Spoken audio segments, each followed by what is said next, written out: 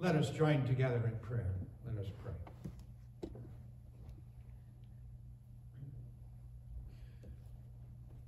Sometimes we are uneasy, O God, even though we hesitate to confess that we have sinned. We know for certain that not all we have done is our very best. Much of the good we could have accomplished was forgotten. We have often allowed our worst impulses to control us.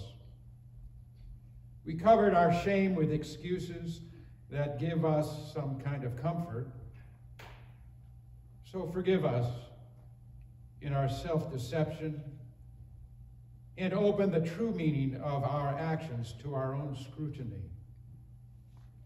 So, God, let us find the deep joy of forgiveness and turning our lives back to you.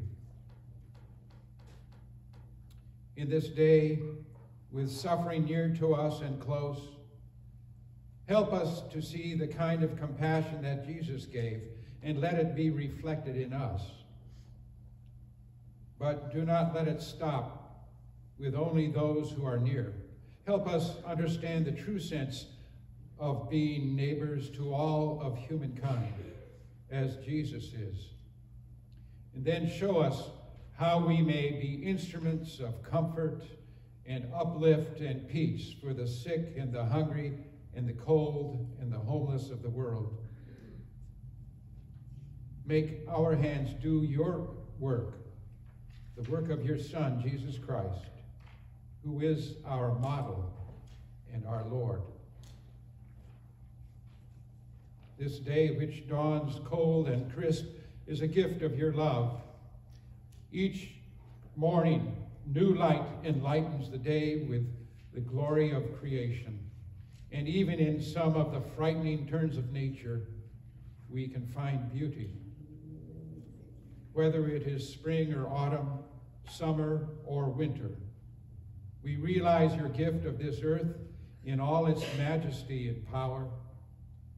But more than that, you have given us the true life and the true light by your word made flesh among us.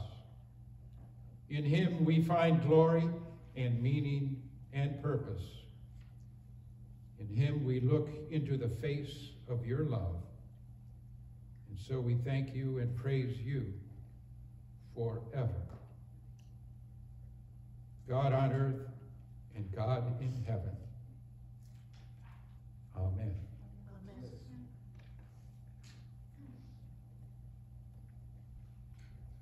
If you will join me for the invocation prayer in unison. O God, sweep the cobwebs from our minds as we worship you. Unblock our ears so we may hear your word. Inspire us so that we may become your true disciples and serve you. Through Jesus Christ our Lord. Amen. If you'll join me with the Lord's Prayer, please. Our Father, who art in heaven, hallowed be thy name. Thy kingdom come, thy will be done on earth as it is in heaven.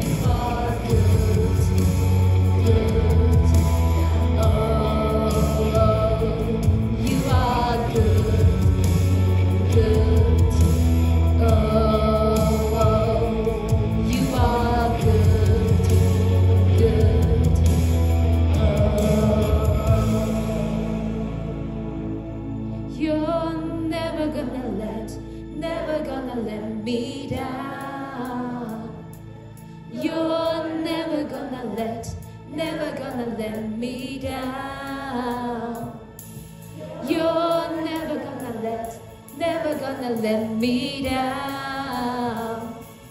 You're never gonna let me down. You're never gonna let me down. You're never gonna let me down.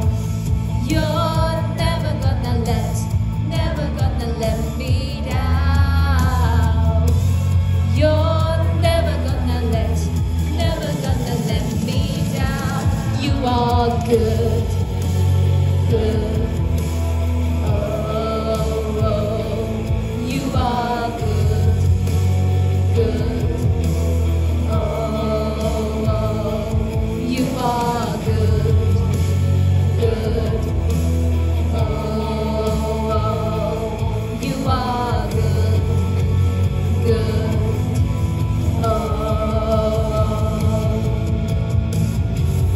You're never gonna let me down. You're never gonna let me down. You're never gonna let me down. You're never gonna let me down.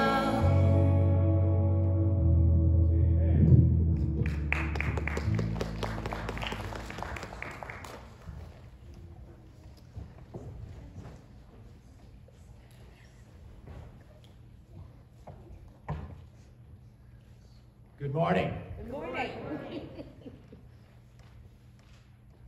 I asked Lori to let me read the scripture this morning. She said, okay. Thank you, Lori. I'm reading from Mark, the first chapter. Before I read it, I want to let you know that the other scriptures that are referred to in the bulletin are referred to parallels to this in Matthew, Luke, and John.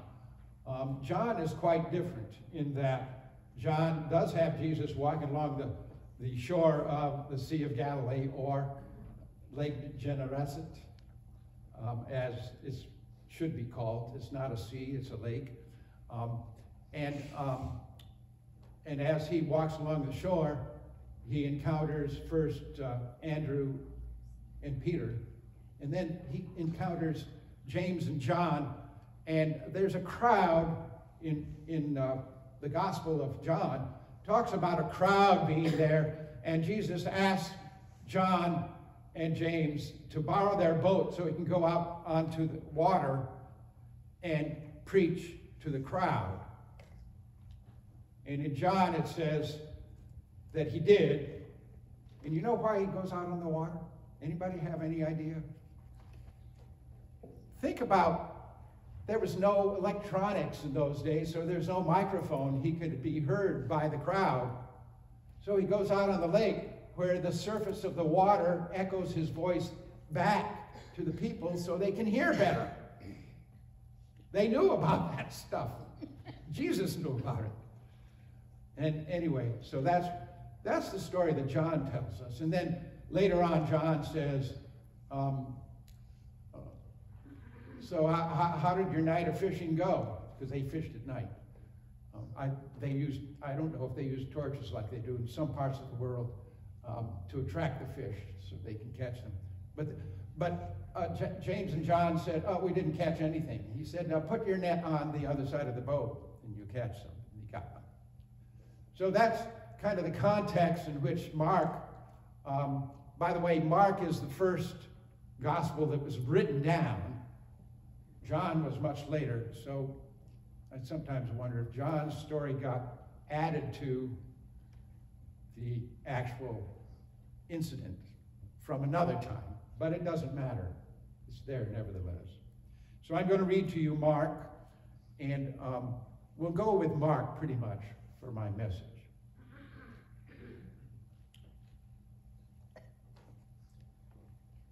Jesus begins his work. After John was arrested, now we're talking about John the Baptist. After John was arrested, Jesus went to Galilee and told the good news that comes from God. He said, "The time has come. God's kingdom will soon be here. Turn back to God and believe the good news." Then the next section is entitled, Jesus Chooses 4 Fishermen. As Jesus was walking along the shore of Lake Galilee, he saw Simon and his brother Andrew. They were fishermen and were casting their nets into the lake. Jesus said to them, "Follow me. I will teach you how to bring in people instead of fish."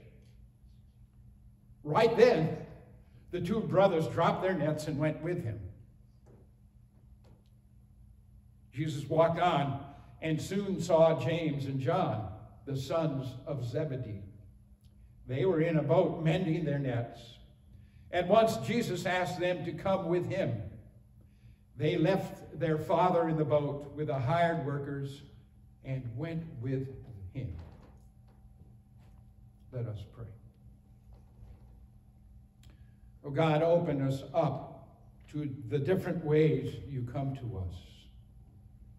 And even though we don't fish for a living, we know you do come to us and call us to follow you.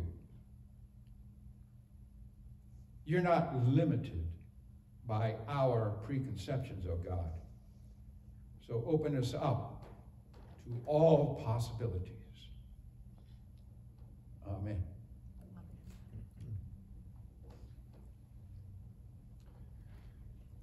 I believe that Andrew and Peter, Simon, as he was called, Jesus renamed him Peter. Andrew and Simon and James and John were good Jewish men. They were faithful in their practice. They wanted to do right. They understood the 10 commandments and the implications of those 10 laws. They lived good lives. Andrew and Peter made a fairly good living fishing from the Sea of Galilee, from Lake Gennesaret. So did James and John, along with their father. They made a good living. And they had families, and they took good care of them. They contributed to the economy of the towns around them, and particularly I can't even remember the name of the town. Not Caesarea. Anyway, Capernaum. That's what I'm trying to say. You remember, didn't you? Capernaum? Yeah. Okay. They contributed to Capernaum and the other towns around that part of the lake. And they were probably well respected because people could rely on them to get enough fish to purchase for their families. So they had a decent living. They were good people. They weren't rich, but they weren't poor either. And yet there were people who lived in and around Jerusalem who would have looked at Andrew and Peter and James and John, looked down their noses at them and said, "You're beneath us. You're not good enough. You're not holy enough." Because the folks who lived in and around Jerusalem, not all of them, but many of them, felt that they had a better handle on the faith, the Jewish faith, because they had the benefit of the temple. They could go to the temple anytime they wanted to, and they did. They went often, and they gave offerings in the temple. And they thought that they had a handle on what God really wanted of people. And so they kind of lorded it over the people from those Hicks from up in Galilee, those Hicks who lived around the lake, those Hicks who lived up in the hills up there. They weren't practicing the faith the way they should have. They somehow thought that perhaps we're better. We understand the scriptures better, and we have our fingers on the pulse of God. And so the people up in Galilee were kind of second class as far as the Jewish faith was concerned. They were not appreciated for who they really were.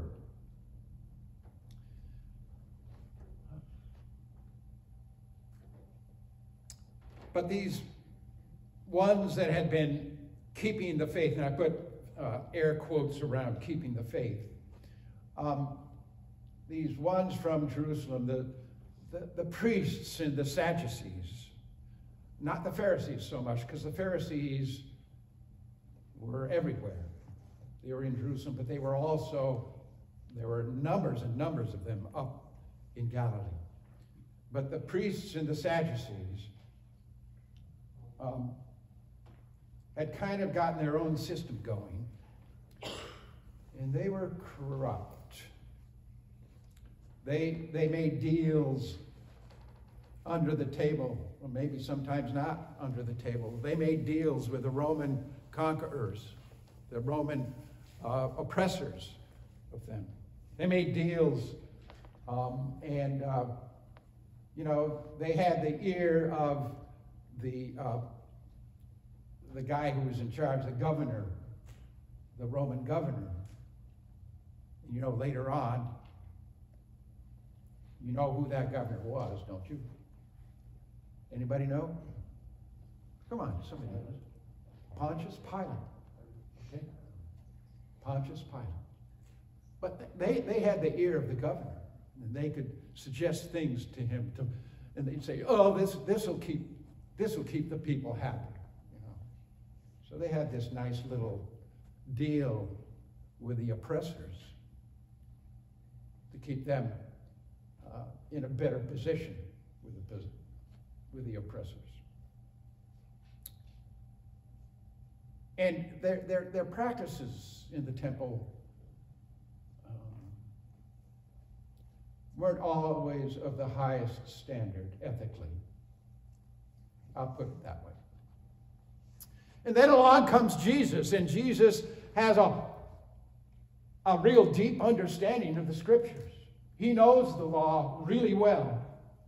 It's not that Andrew and Peter and James and John didn't know it. They knew it, but Jesus really understood it. He understood the implications of those things that we call the laws, those religious laws that the Jewish people were supposed to follow. Jesus understood that. And Jesus made a connection with people because he cared about them, each one, individually. It's not like the Sadducees and the priests knew everybody, but it was almost as if Jesus knew each individual on a very deep and personal level.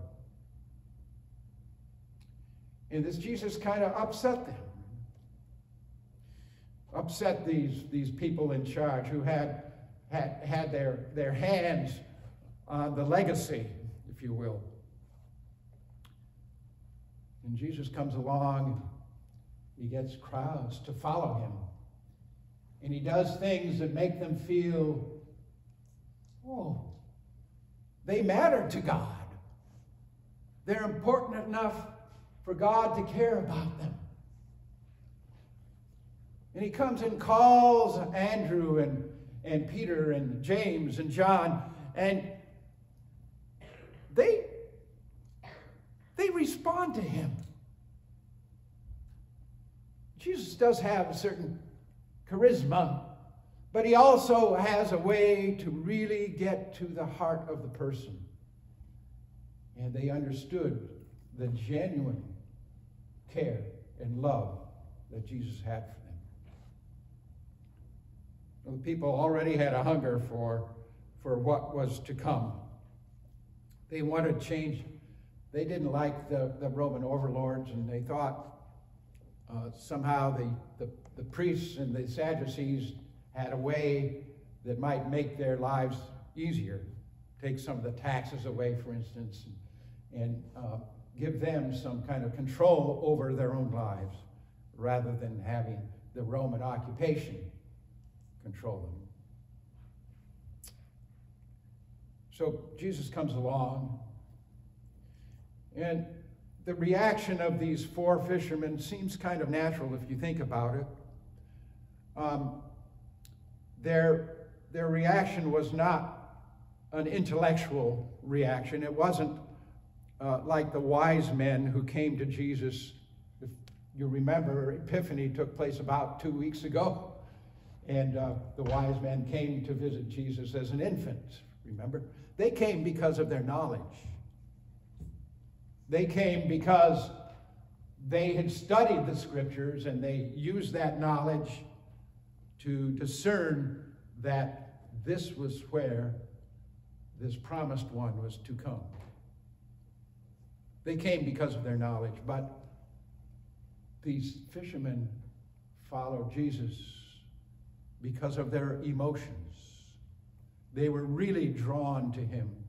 Their hearts were moved by him, and they followed him. This was a drastic change to their lives, their livelihoods, their families. And yet, they were able to make it happen. Now, where am I in my message here? So, this is not a casual decision on their part. Even though it seems instantaneous, as we read it in the scripture, it wasn't casual. They probably had heard about this Jesus, because the word of Jesus had come around like wildfire. It had spread across Galilee because Jesus had made such a difference in the lives of so many people already. And so they saw him, and they recognized that this was the one whom they should follow. So they followed because their hearts were pulled, their emotions, their sense of what was right. Not because they were so smart, but because they were so open. They were emotionally open to Jesus.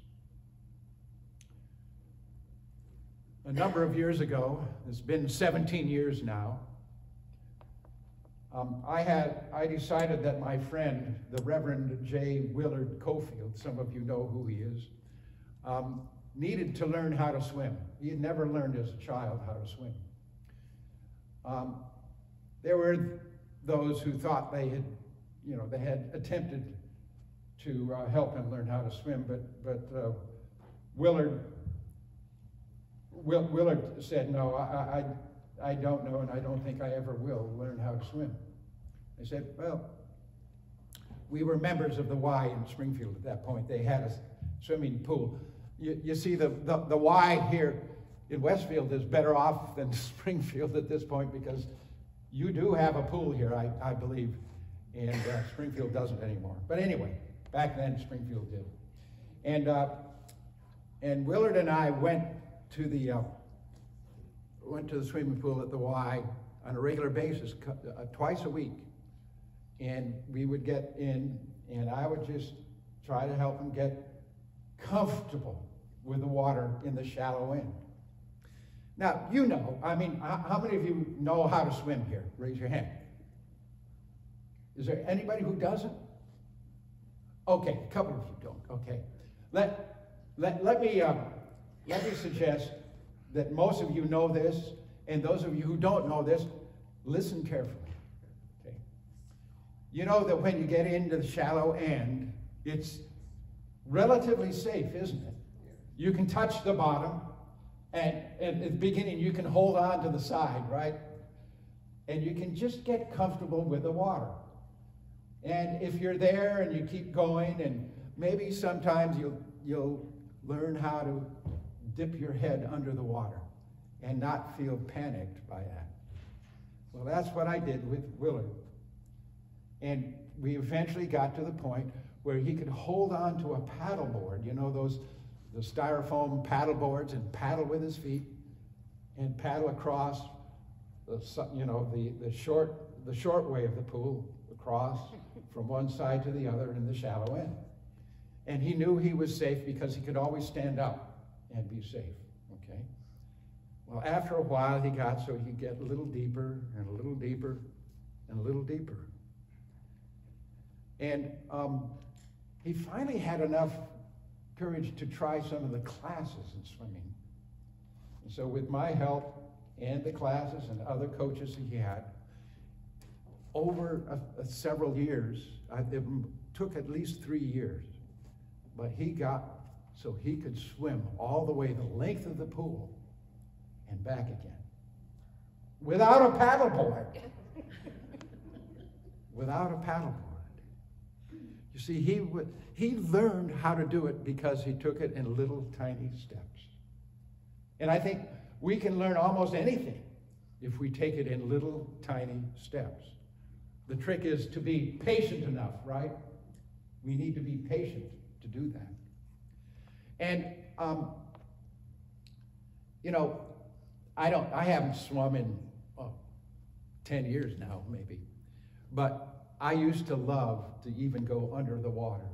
And you know that as when you learn to swim, you learn to coordinate your breathing and your strokes so that you don't breathe in the water. You know, when you're swimming the crawl, you take a breath when your head is above the water, when your mouth is above the water. But you can also learn how to control your breathing so that you can go underwater. And that is where I just love to be, or I used to anyway. I love to swim underwater.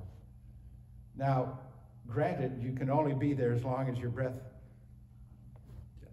can hold your breath, unless you have scuba gear on. But I just love that because there under the water, you feel weightless, and it's fascinating. There's no sounds coming.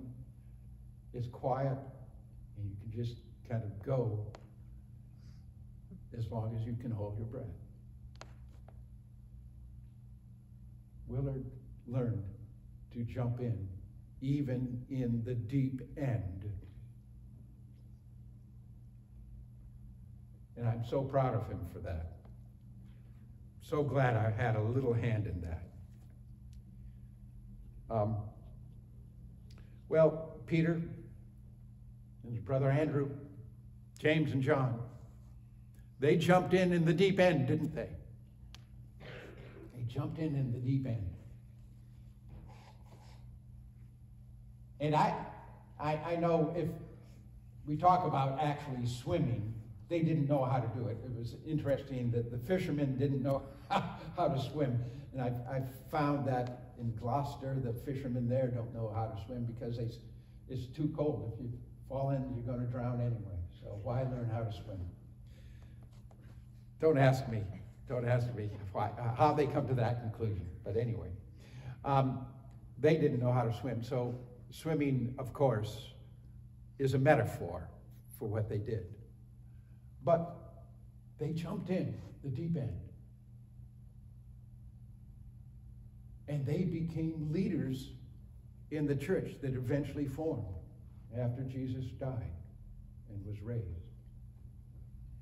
They became leaders because they were able to allow their heart to move them to action. The wise men used their intellect. They used their heart.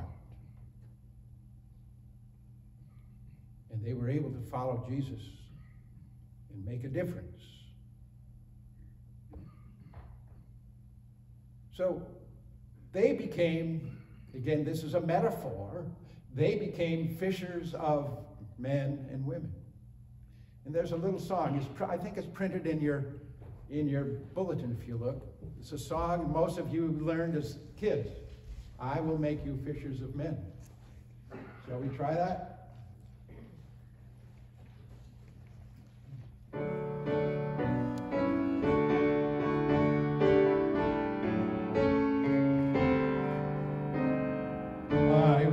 make you fishers of men, fishers of men, fishers of men. I will make you fishers of men if you follow me. If you follow me, if you follow me, I will make you fishers of men if you follow me. Hear Christ Jesus coming to me, come unto me, come unto me. Hear Christ calling, come unto me, I will give you rest. I will give you rest. I will give you rest. Hear Christ calling, come unto me, I will give you rest. Thank you, Yisheng. Yisheng said she didn't know it, but then when she learned it, she said, oh, I remember this. When I was little. What about us? Do we have an attraction to Jesus that makes us let go of some of the stuff that holds us back? I invite you to let go and to jump in and become those who fish for people. Let us pray. Oh Lord, open us up. Open us to the different ways you come to us, whether it's by the seashore or at work or at home or in school. Let us open up to you and push us to respond to your call that we may jump in. Amen. We're going to have some more service music now, some things you can sing along with. Please stand if you're able to.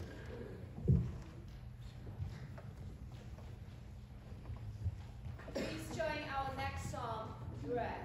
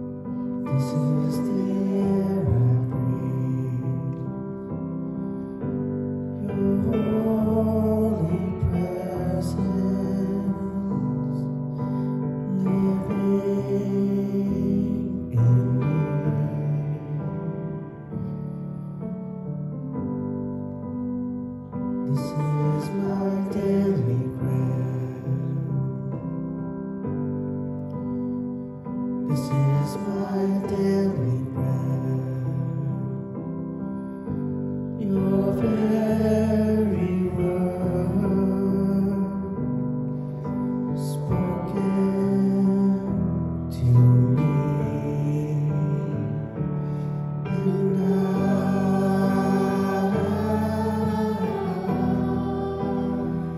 I'm desperate for you,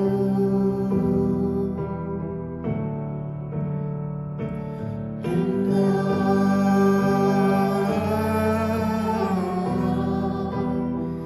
I'm lost without you,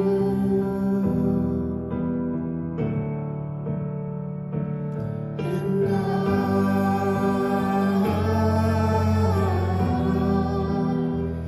I'm desperate for you,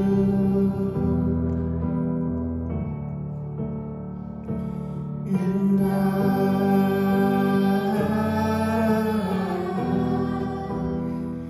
I'm lost without you.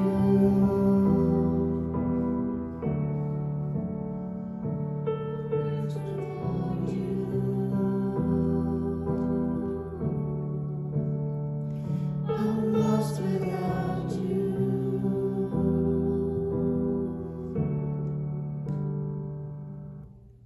Our next song, 10,000 Reasons.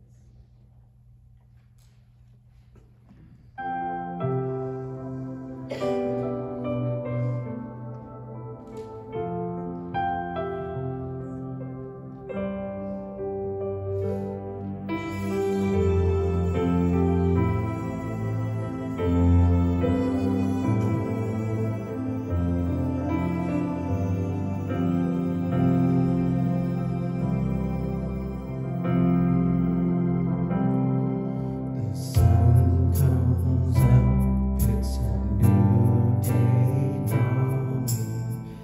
It's time to sing your song again. Whatever may pass and whatever lies before me, let me be singing when the evening comes. Bless the Lord, oh my soul, oh my soul, worship His holy name. Sing like never before, oh my soul, I worship Your holy name.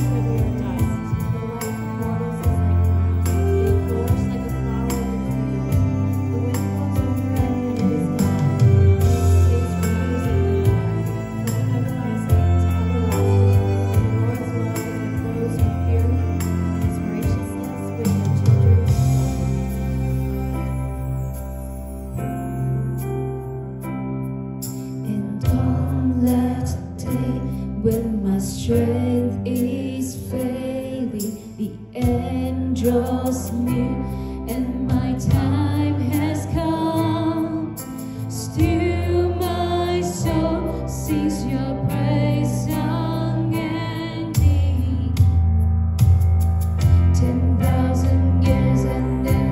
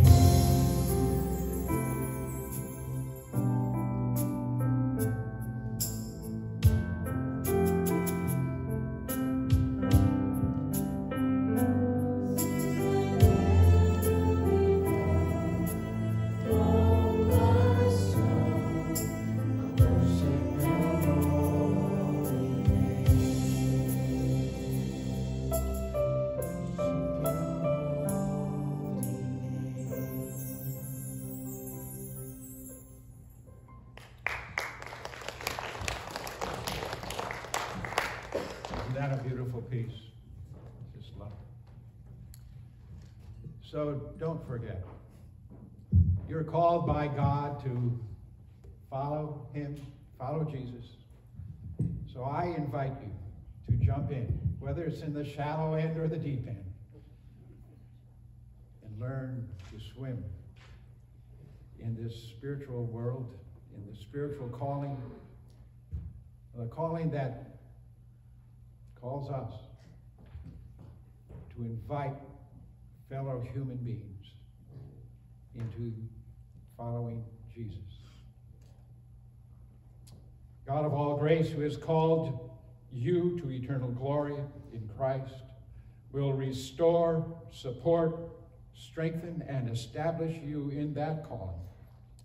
To God be the power and the glory forever and ever.